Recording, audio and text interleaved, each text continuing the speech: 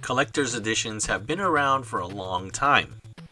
Plates, coins, stamps, movies, and toys, just to name a few.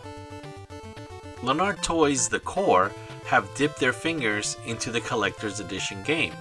There's the Vintage Core Collector's Edition, the Collectible Vintage Series Special Forces Unit, and today's subject, the Core New Recruits Collector's Case and Global Bros in a Case.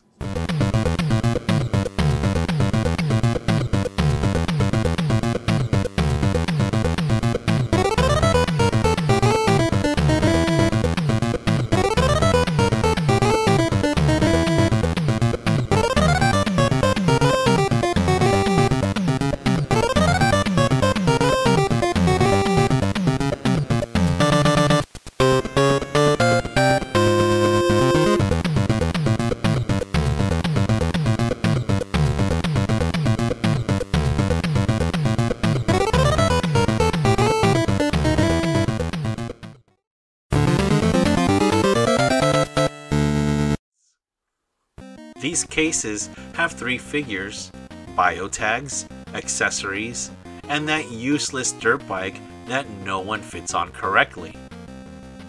The collector's case includes Mirage version 1, Spade version 1, and Rain version 1. The Global Bros in a case includes Dakota version 2, Boulder version 1, and Road Rash version 1. Of course, these are their American names. That's right, most of the Global Bros have their own Russian names. These cases have a clear door that is attached to the front.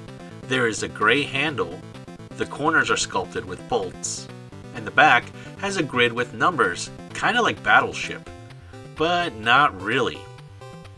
That's confusing, but I'll explain later.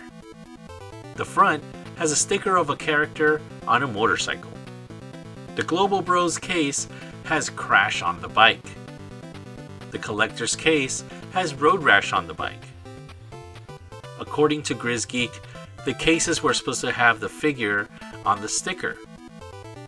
They were supposed to have both good guys and bad guys, making the cases a ready-to-play experience. This Global Bros case is the only Russian core set I have, and I can't find much info on Global Bros without having to learn Russian. But I did translate the packaging thanks to Google Translate. It reads, included 3 soldiers, a set of ammunition, and military equipment. Global Bros in a case. Moving figures of fighters. We already know that the set comes with Boulder version 1, Dakota version 2, and Road Rash version 1. But they have other names. Meet Ralph Trumer, Scarab. Edwin Black, Razor. And Lichao Mirage. Yeah, this set comes with Mirage's bio for some reason. And look at that Global Bros logo. It's so lame, but I love it. Now, why are these cases so strange? Well, these cases are recycled from Lanard's tool toy line. Specifically, the Lanard Workman's Tool case. This is probably why my case comes with a label that says, Tough Stuff.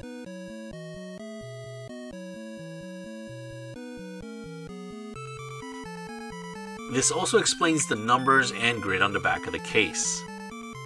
Lanard Toys began with tool toys, and Mr. Lanard still loves his tool toys to this day.